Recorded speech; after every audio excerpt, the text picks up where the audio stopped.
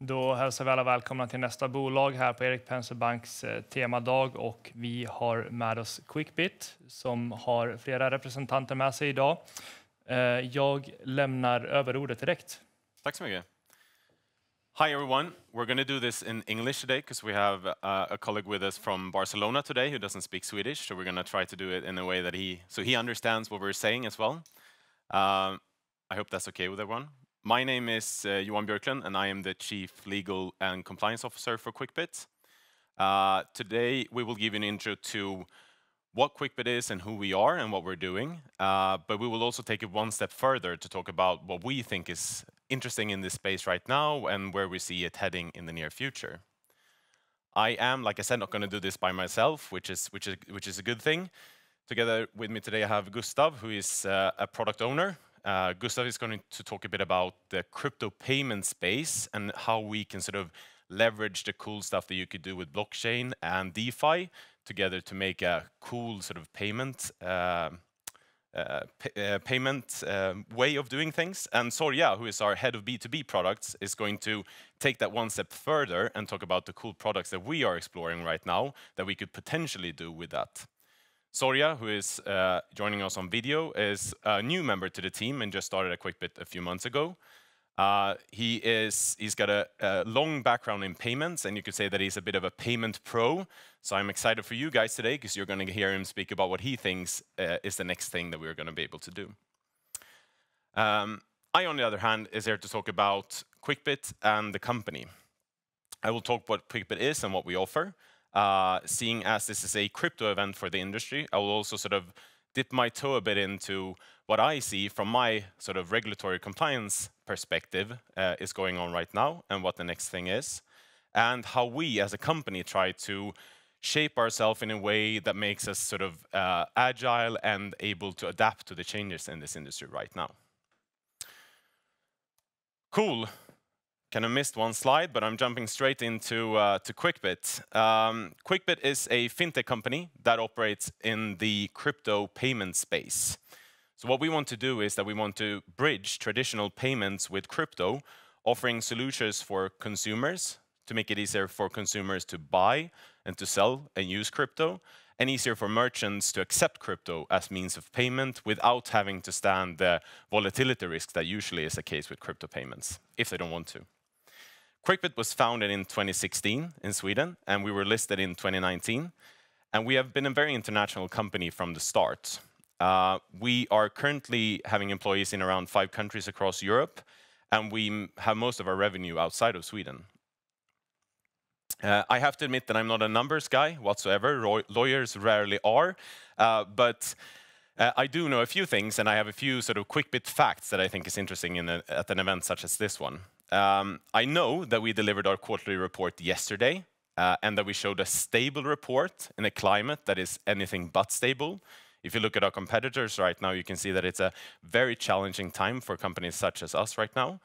But despite that, we show that we are making enough money to make sure that we can fund the existing business that we're doing, but also to invest in expansion and invest in future revenue streams, making sure that we have a stable foundation in the current business model to grow even more.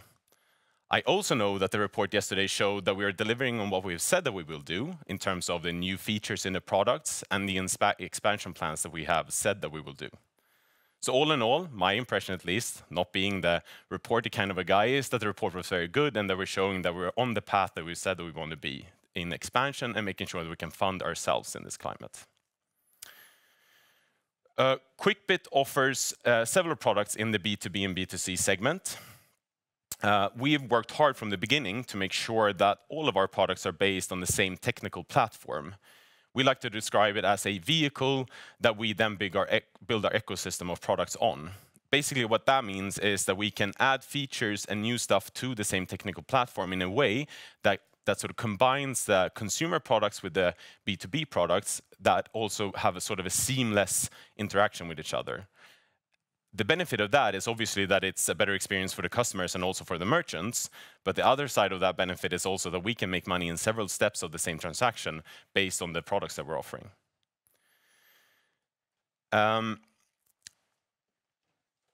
The products that we're currently offering on the consumer side is the app. On the consumer side is the app. The app is a base for all of the products that we're adding on to the offering on the consumer side.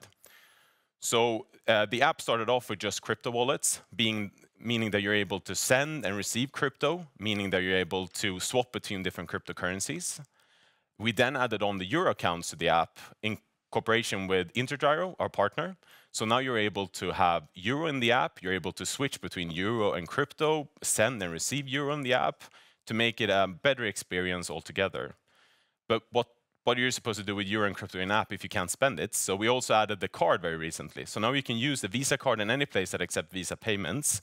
And you can also use your crypto, change it to Euro, and then pay with the crypto/Euro in any shop anywhere that accepts Visa. That together means that you can now have sort of the whole system of it, both the crypto side, but also the payment side. Going back to where I started, saying that we're trying to make sure that we combine those two worlds with each other in a seamless way for the consumers. Next steps in the app will be to add the earn function, which will mean that you can earn interest in a way on your crypto by yielding that crypto in the app. So that is just the first step of sort of adding on features to that technical platform, which is the app for us that we can then offer to our consumers. On the merchant side, we have the affiliate product. The affiliate product is sort of the product where seems like the slides is in a completely different order, but never mind. The affiliate product is the product that we started off with from the beginning in 2016. It's been a super successful product. What it essentially is a way for consumers to be able to buy crypto and then use their crypto to pay with to merchants. So it's kind of a B2B, B2C product in that way. That product's been very successful. It's still sort of our main revenue stream in the company, and it's really sort of something that we try to build on.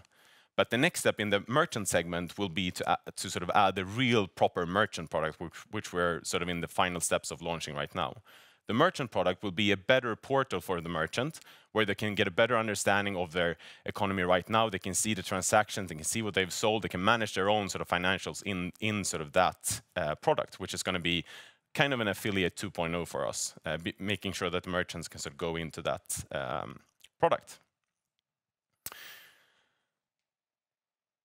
Then going into sort of my area, working with things that I do, you realize that the business that we are doing is not primarily affected by any local regulatory requirements. Quickbit's business and the entire crypto space is by nature not tied to any specific region or geographical area. That's kind of the point of the whole thing.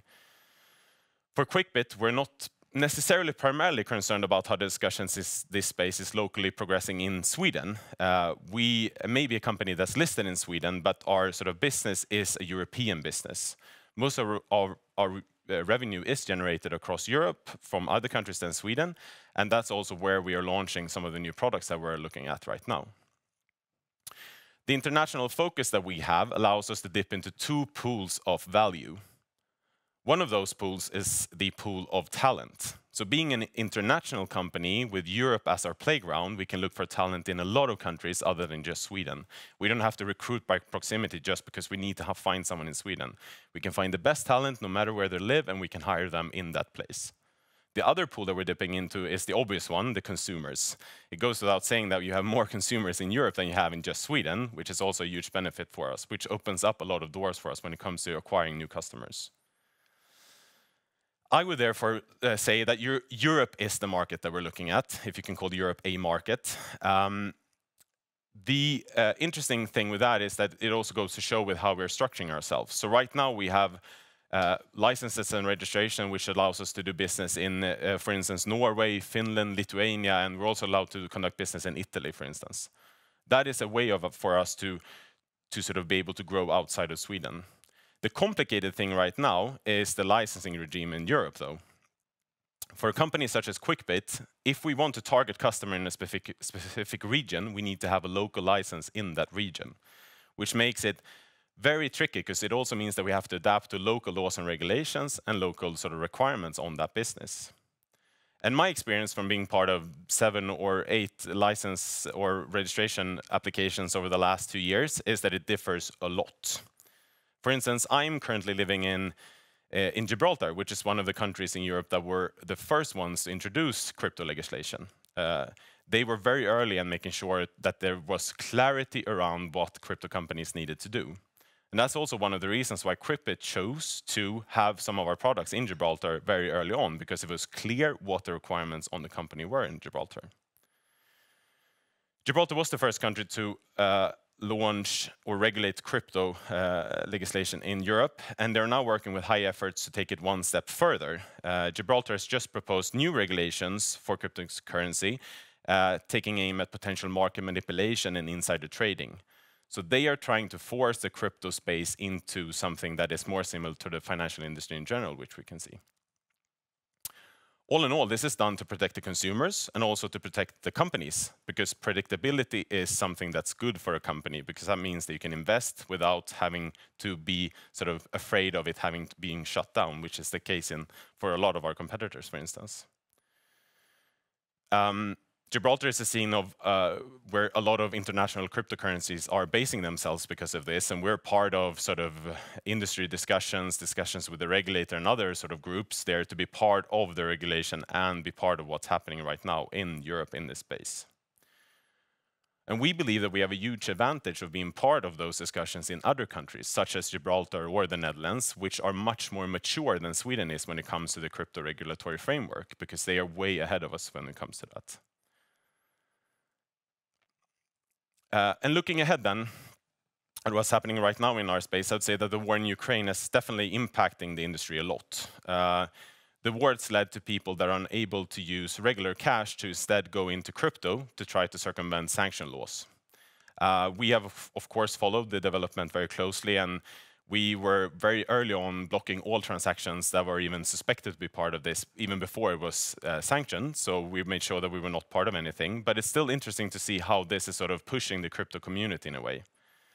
The development has pushed even harder for the need for a European regulation to sort of take care of this on a holistic view all across Europe, so that no one is going to be able to go into specific regions that are less regulated in order to circumvent those sanctions regulations. The latest news that I've heard indicates that this EU regulation that's been on everyone's lips for, I don't know, 2 years now, called MiCA, is going to be launched earlier than what was expected. Maybe a lot to do with this, I'm guessing. And it looks like it's going to be launched sooner and potentially even in the beginning of next year.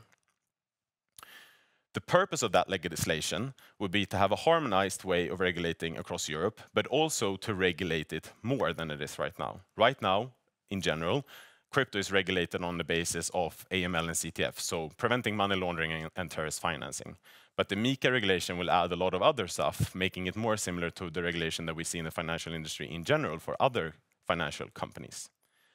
We think that's a good thing, because a benefit of that is that we also get a license, and a license can be passported across Europe, which means that the expansion plans that we have can be increased even further. We can be quicker to come into new markets, we can be quicker at launching stuff, because we can launch it across our own market, which is Europe, at the same time.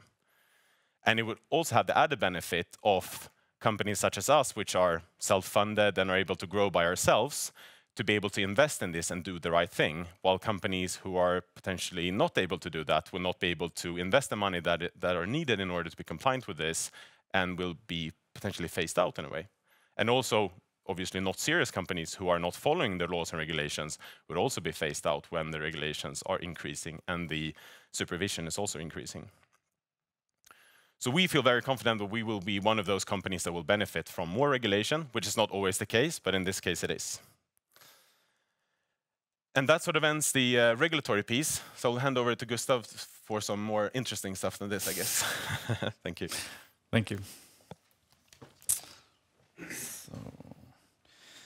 So I will now shed some light on some key market features that we here at Quickbit think will be crucial for the adoption of cryptocurrency. The perspectives I will go into are payments and DeFi, or decentralized finance in short. So, I will start with payments. And the reason for starting with payments are kind of like it's obvious if you have read the Bitcoin white paper, because the intention of Bitcoin was to make it a distributed digital cash that solves the double spend problems without the use of a third-party intermediary. And if Bitcoin is digital cash, or if it's a store of value, or if it's both, well, that depends on whom you're asking. So I will not dig in deeper on that subject. But however, the use of cryptocurrency in payments has a lot of perks, and I will present some of them here. So, processing fee. If a merchant today are using a fiat gateway provider, we can take PayPal for instance, the fees connected to that service will often be around 3% or even higher. If that same merchant would use a Bitcoin payment, the fee connected to that services would be around 1%. So, well, that is a significant improvement. Another problems that merchants are facing today, and is one of the biggest problems, are chargebacks. These are extremely costly. And crypto could potentially solve that problem.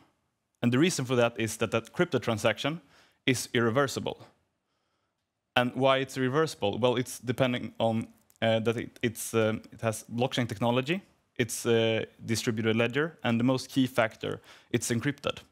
So a blockchain transaction can only go one way and not the other. So this makes it almost impossible for customers to conduct chargebacks. Another area of benefits is the settlement period for cryptocurrency. A cryptocurrency settlement is instant. But in order for crypto, like we take Bitcoin for example. In order for Bitcoin to reach final settlement, it's around 6 blocks. And 1 block is minted every 10 minutes, so it's 1 hour for a transaction to be final settled. If we compare that to a fiat transaction, the settlement period for a fiat transaction could be days or even weeks if you're unlucky. And if we further the context of an international payment, an international transfer, like a SEPA or wire, well, if you're unlucky, that could even be longer than a week. And this is the real beauty of crypto payments, because it doesn't matter if one part is located in Congo and the other one is in Australia. The settlement period and the transaction speed would be exactly the same as if I would do a transaction with one of you here in the room. It's truly a distributed and international payment system. So, I have now laid out some perks of using crypto payments, but how do you actually do a crypto payment and how does the transaction work?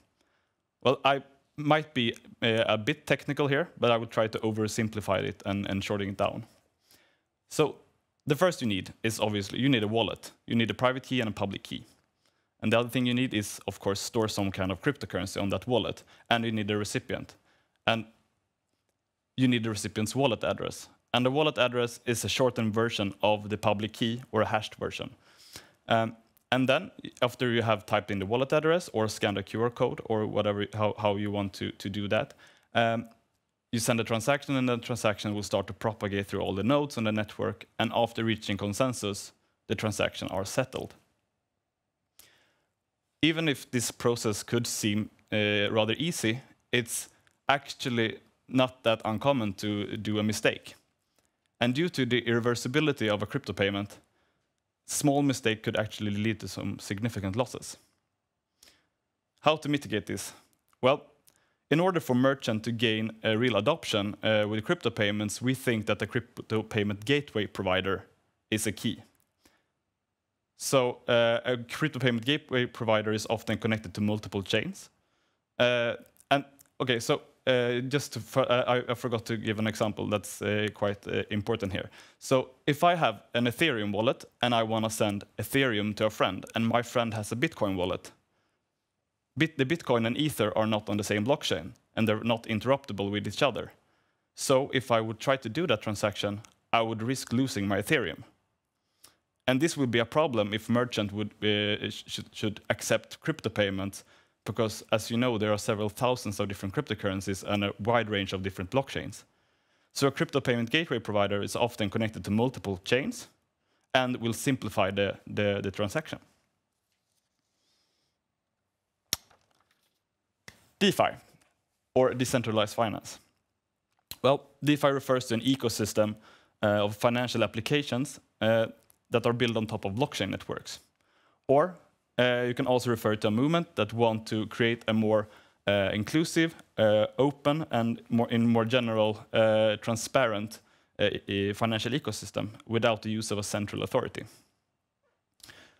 Many DeFi protocols are using the function of a smart contract.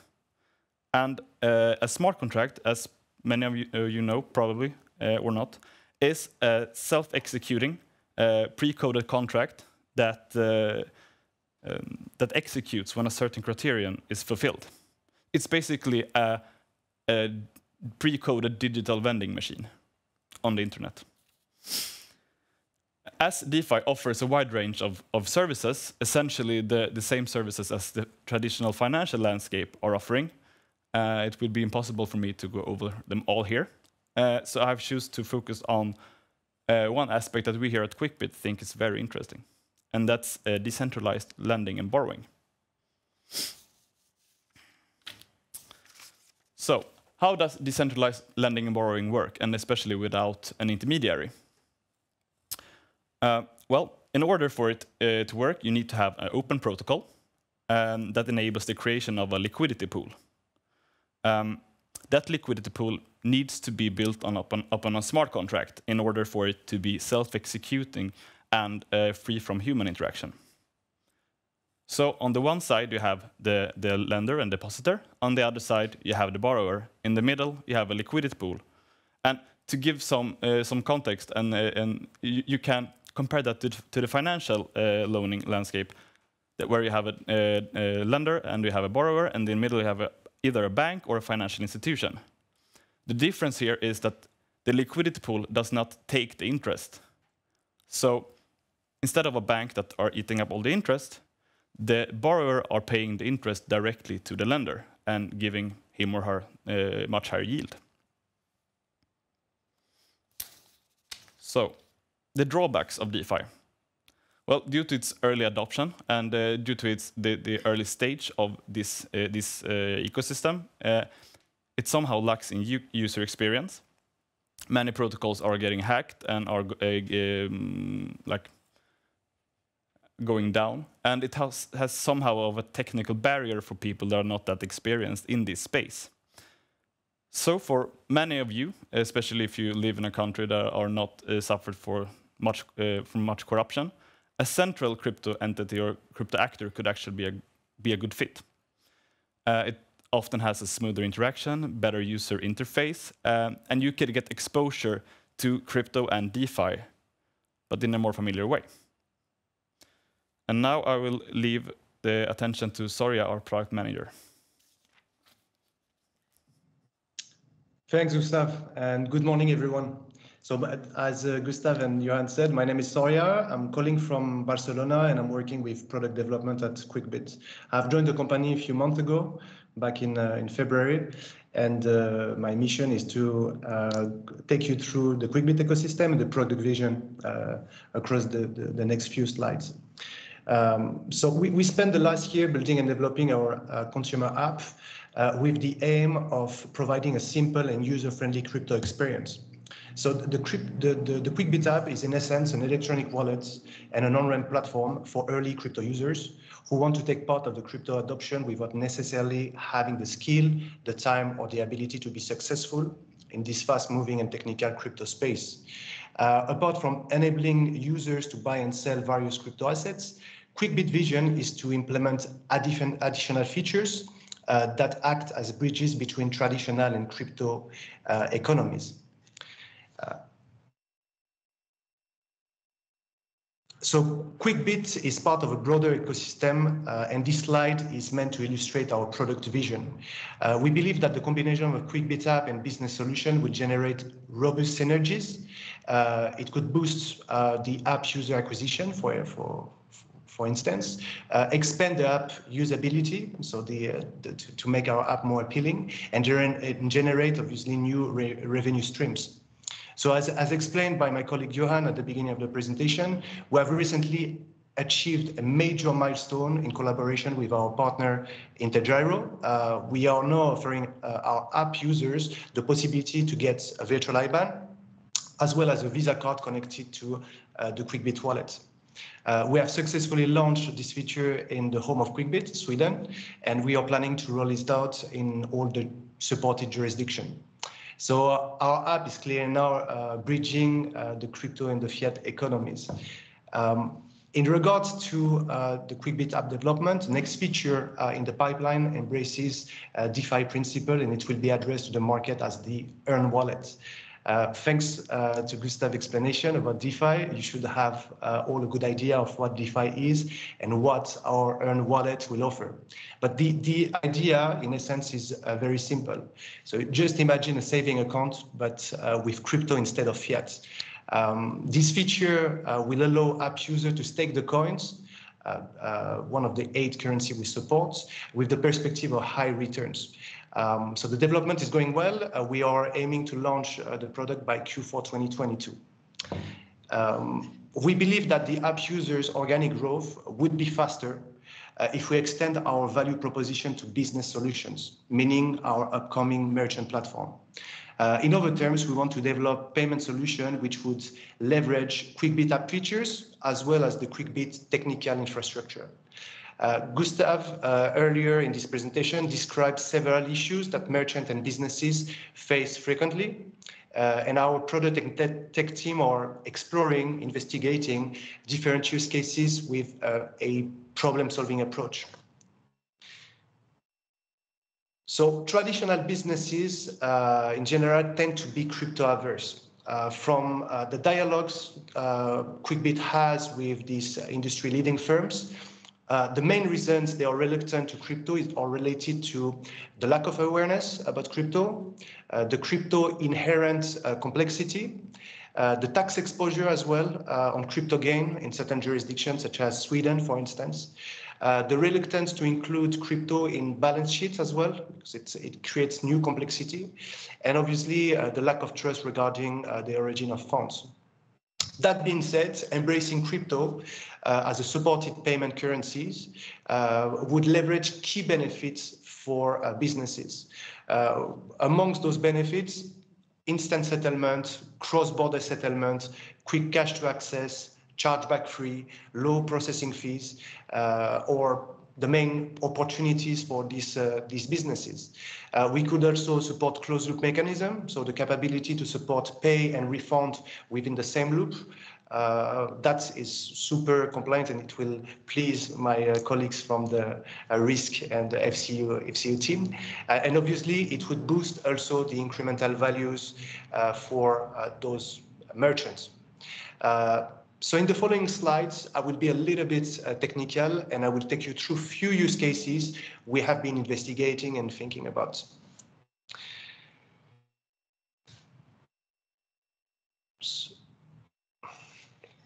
So how could this business accept crypto? We are exploring the opportunity to leverage Quickbit app features in order to offer a cheap, simple, and secure payment method to app users and merchants, as well as benefiting from a broad range of app-native features such as the virtual IBAN, the Quickbit Visa card, and soon the Earn wallet.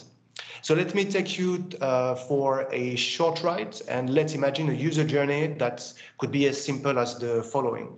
The user selects Quickbit to complete a purchase on an online store. Quickbit would then displays a receipt with the payment details and the crypto conversion, as well as a pay button. Once the customer or the user has clicked on the pay button, the user would get a payment request through the Quickbit app and will have the opportunity to approve it with one tap. Then it's up to the merchant to either hold this crypto, depending on his crypto appetite, or and leave it on the business wallet, or we, Quickbit, could convert the customer payment into a fiat currency. So we don't have plenty of choices, but we are supporting Euro at the moment, and we are planning to expand to more local currencies. And then Quickbit will initiate a fiat bank settlement to the merchant bank account. So offering a payment solution fully hosted on Quickbit ledgers would maximize security. All our users are fully KYC'd on our end, and it will also simplify the merchant crypto experience and management. So the merchant is basically just getting a settlement in fiat directly on the local bank account. Alternatively, we're also investigating a global solution that could support external wallets, which would open to a larger pool of customers. So the main idea would be to offer a universal payment solution that enables merchants to get paid in a selection of coins from non-Quickbit users in that case. This would help merchants to embrace cryptocurrency in a holistic way, and therefore it could generate incremental revenues and decrease payment processing fees. The type of solution is meant to reach a larger pool of crypto users, and we could imagine the flow as follows. So the two first steps are just the regular checkout flow that exists in the previous flow I showed you.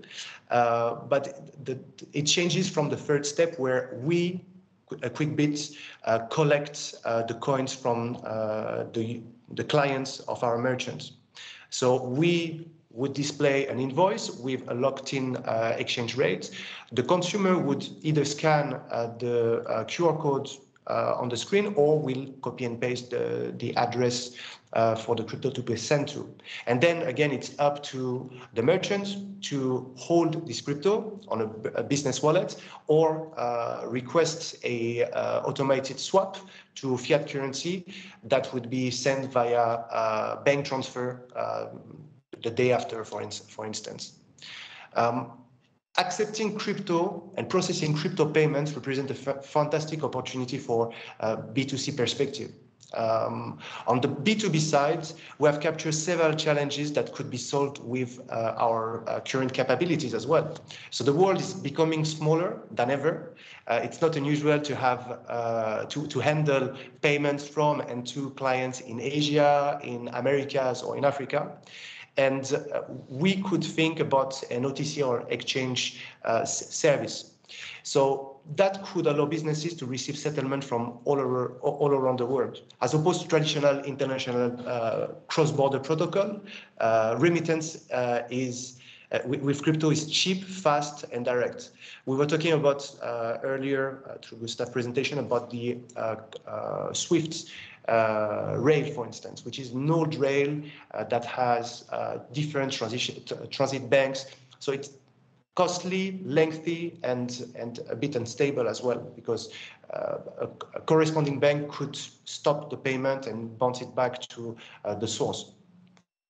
So Quickbit infrastructure and core function could be leveraged, and this could help businesses to become crypto-friendly without adding the complexity in their accounting and tax management. So let's just take a very simple use case. Let's take a company A, which is a European-based company, marketing agency that runs digital campaigns for a company B based in Latin America.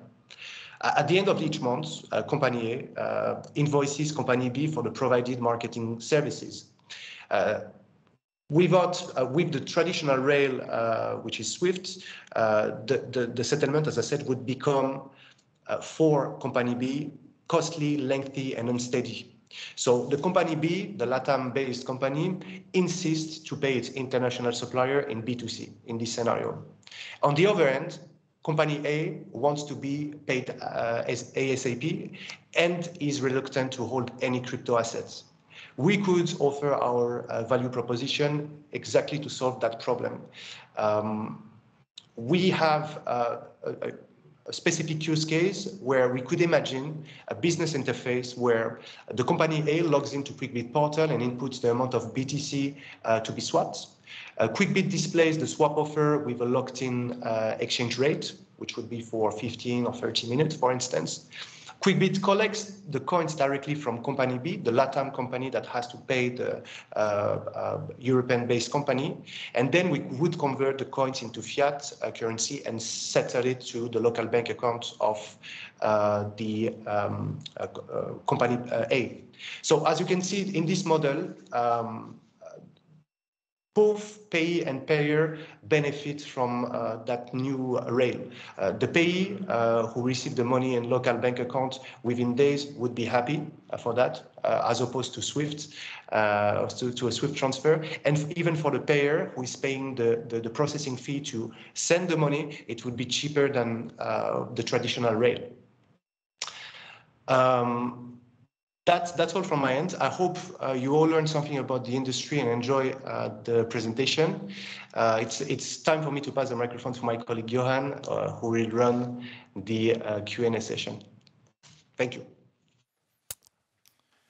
And that's it, ready for Q&A. All right, thank you so much for a great presentation. Thank you. I was wondering, to start off, you have recently launched a B2C product in the card that was launched in Sweden. I know it's early days now, but maybe you could just quickly elaborate a bit on how the perception has been in terms of user reviews, maybe some growth numbers and such.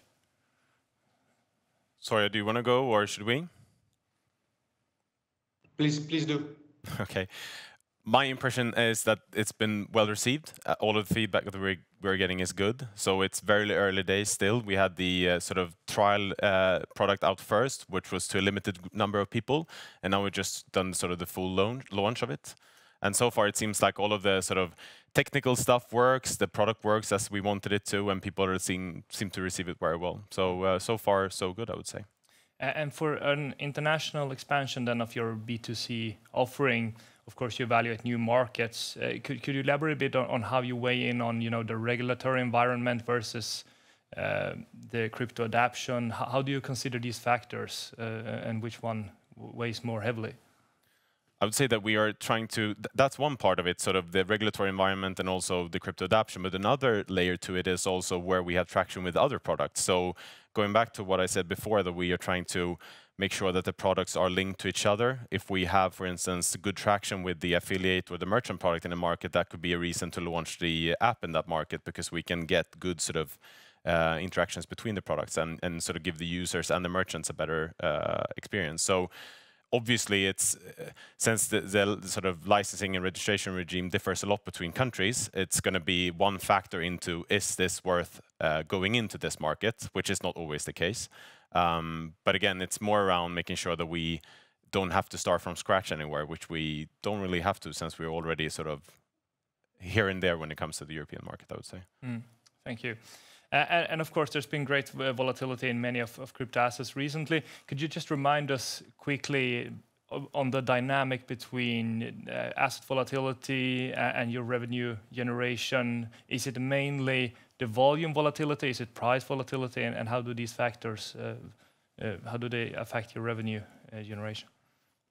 Again, not being a numbers guy, but what I do know is the fact that what we're offering is a way for people to use crypto to pay, and a way for merchants to accept crypto as payment.